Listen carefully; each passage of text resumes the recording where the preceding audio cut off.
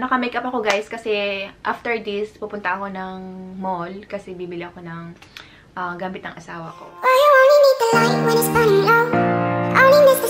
guys! Welcome back to my YouTube channel, Filipina and Turkish Vlog. Today is Thursday and as usual is my day off today.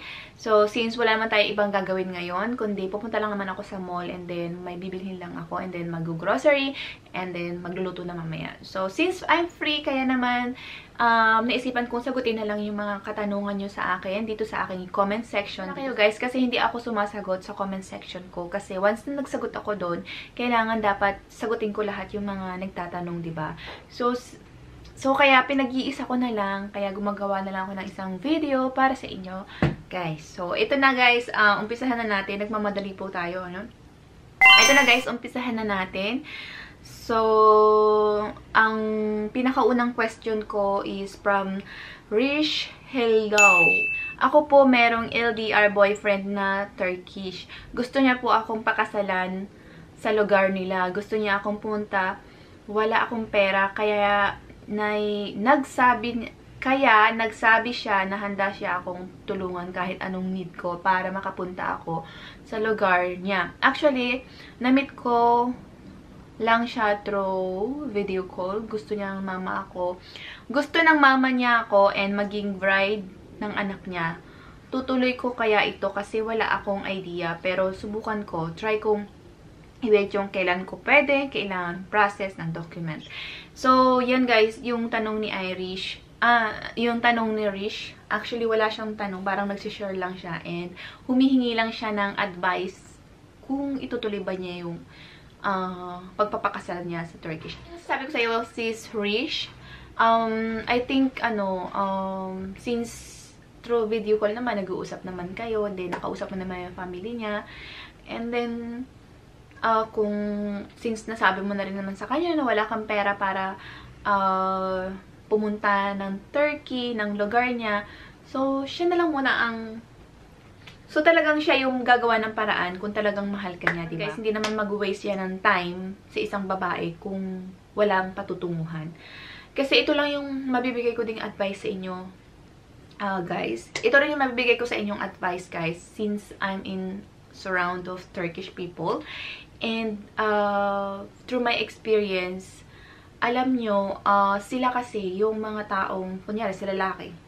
Sila kasi yung mga tao na ayaw mag-waste ng time sa isang tao na wala namang future. Ganon. Kumbaga, hindi sila mag-aaksaya ng panahon sa'yo kung alam nila na wala naman silang patutunguhan. Ganon. So, kung ang lalaking Turkish, hindi lang naman siguro Turkish yan, siguro naman sa iba pang mga lahi o sa mga Pilipino din. Kasi mababasa naman natin sa sarili natin yan and alam naman natin yan kung ang lalaki is talagang seryoso sa'yo. So, good luck sa'yo sis! I hope maging success ang inyong relationship and sana one day is ma-meet mo din siya and maging good naman yung inyong maging relasyon. Alright, next question tayo guys. Hello madam, I'm 57 years na andito sa Lebanon. Gusto kong mag-apply ng trabaho dyan matapos ang kontrakt ko nitong September. From Anita Ligmayo. From sa'yo sis Anita Ligmayo.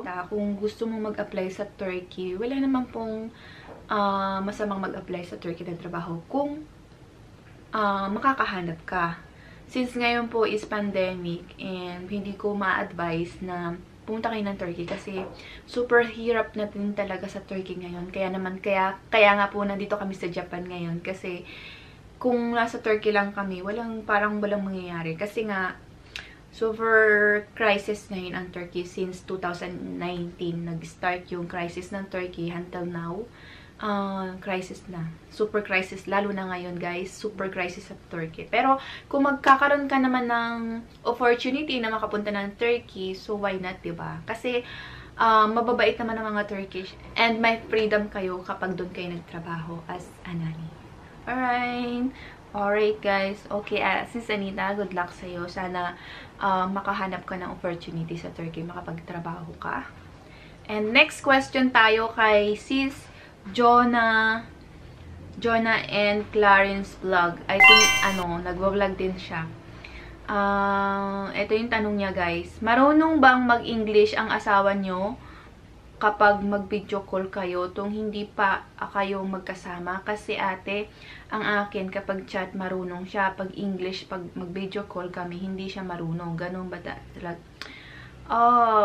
Sis, para sa'yo, Joanna and Clarence Vlog, alam mo, depende kasi yan sa Turkish. Depende yan sa kanilang status. Like, yung mga husband ko is engineer siya. And, na-meet ko siya, talagang as in marunong na siya. Fluent siyang mag-English. And sa kanilang university, hindi masyadong tinuturo ang English, ang lingwaheng English. Kumbaga, hindi masyado nilang ginagamit ang English. So, ang asawa ko is nag-tutor pa yan. Meron pa siyang English tutor para ma-improve yung English niya. And kung marunong ka mag-English, big opportunity yun sa'yo. Especially dun sa company ng asawa ko, is not only in Turkey. Like, especially dun sa company ng asawa ko, guys, pang international siya. So, i-encounter niya is different people, hindi lang Turkish. Kaya talagang kailangan nilang marunong mag-English. And, sa mga kasama ko naman, sa lahat ng mga nakakasama ko, sa mga kaibigan kong Turkish, is marunong sila mag-English. Kasi, siguro, depende nga yun kung basta, hindi ko masasabi kung bakit sila marunong mag-English. Pero kasi, dun sa Turkey, nakakamit din ako ng mga doktor doon. Yung mga professional talaga. As hindi naman sila marunong mag-English. Pero may mga iba naman na napakagaling nila mag-English. Kaya nga, depende po yun. Kung that time na nasa university ka pa lang, and then, depende din yun sa tao kung gusto mong mag-aral. Kasi may mga Turkish talaga na nag-aaral sila mag-English. Yun. So, nag-aaral talaga sila mag-English. So, ewan ko. So, dun sa boyfriend mo, I don't know kung bakit hindi siya marunong mag-English. Siguro kung sa writing, yung sinasabi mo writing, marunong siya mag-writing.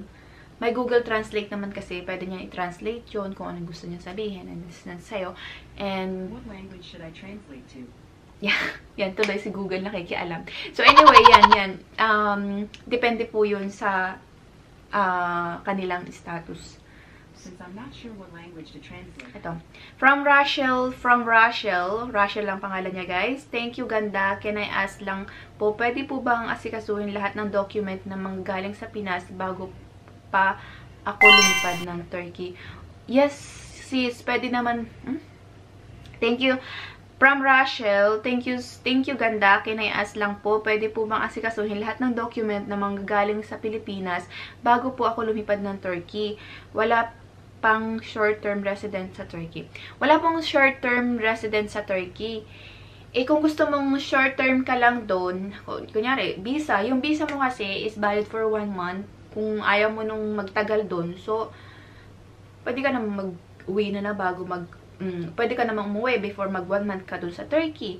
Hindi ka na mag-asikaso ng resident permit. Ang resident permit kasi, yun yung kagandahan nun. Kasi once na, if ever gusto mo bumalik ng Turkey within 1 year, makakabalik ka without, applying visa. Yun yung purpose nung resident permit. And yung resident permit is for student, yung mga nagta-travel doon na pabalik-balik, may mga business ganyan. So, yun yung purpose nung resident permit. And then, dun sa isa naman na tanong mo sa mga document, oo naman sis, kailangan mo talagang asikasuhin before ka pumunta ng Turkey. Kasi kung nasa Turkey ka na, tapos babalik ka na naman sa Pilipinas, is hassle, tapos ang daming gastos. Kaya bago ka palang aalis dyan sa Pilipinas, dali mo lahat ng mga document mo. Okay? Question tayo is from Elims, kung tama yung pronounce ko. Elims, ask ko lang sis kung paano pwede makapag-work dyan kahit walang husband Japanese. About naman sa Japan. Kasi hindi ko alam dito sa Japan policy, no? Kasi I've been here only 2 years. Wala akong masyadong kaalaman dito sa Japan. So, hindi kita ma-answer. Pasensya ka na, Elims. Pero, kung halimbawa, ikaw mag-a-apply ka papunta dito sa Japan, napakahirap kasi ngayon, lalo na ngayon, ayaw na lang tumanggap ng nasaya out of Japan na ngayon. So, pandemic. So, pandemic ngayon, guys, mahirapan lang kayong pumunta dito. Kung dati mahirap na, mas mahirap na ngayon. Mas mahirap pa ngayon. Doble na yung hirap. Eto, from Rose Angela Luzon, hello po. New po ako dito. ASL teacher po ako dito sa Pinas at gusto ko po sana mag-apply as a English teacher dyan sa Turkey. Paano po ba? ano pong proseso at pwedeng mag-process agency po ba? Salamat. Dito sis, wala akong alam kasi yung mga nagiging teacher sa Turkey, mga English teacher dun sa Turkey, sa pagkakaalam ko, yan ay nag-student muna sa Turkey, nagma-masteral, and then in the same time, kumukuha sila ng part-time, mag-apply sila kung saan pwede. At dapat, slightly marunong ka rin mag-Turkish. Yun yung pinaka-importante sa Turkey.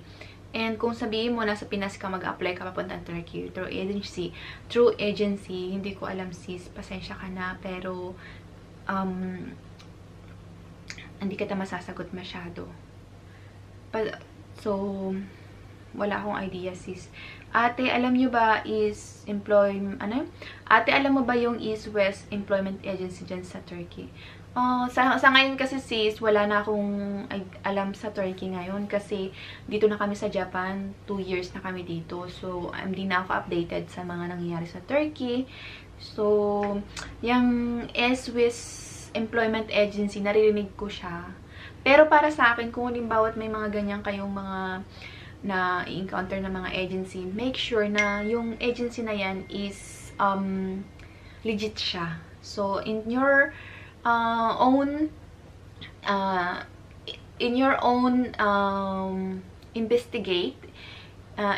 investigation, dapat i-sure nyo talaga kasi mahirap magtiwala ngayon, mahirap din magbitaw ng malaking pera.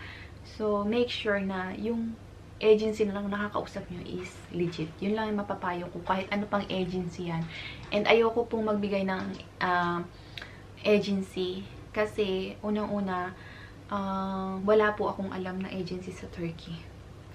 Alright, so let's all questions are answered. Alright, so next question tayo is from Regine. Hello sis, meron po bang agency na salary deduction? Sis, sorry talaga, wala rin talaga akong alam ngayong agency sa Pinas papuntang Turkey. So, I think it's better to search Google by yourself and then investigate and make sure it's legit agency. From Lisa. Hello po, dahil po sa vlog mo, madam, marami ako nalaman about sa Turkish. Hindi lang po ako ng tip at payo. My boyfriend po akong Turkish, natawa lang ako kasi lang araw pa lang kami nagpo-propose na siya, pakasal kami. At ayaw niya daw akong papuntahin sa iba. At air post officer, hindi ko alam kung seryoso siya. Pero tingin ko naman po kasi introduce niya daw ako sa family niya. Papunta na ako doon. Papunta na ako doon. Single mama ako at tanggap niya ako daw. Tanggap niya ako. Yun nga ang gusto na magkaanak sa akin. Ano po bang maipapayo niyo, madam? God bless po. God bless po. Napansin po itong message ko. Sana nagugulahan po ako sa kanya and more power.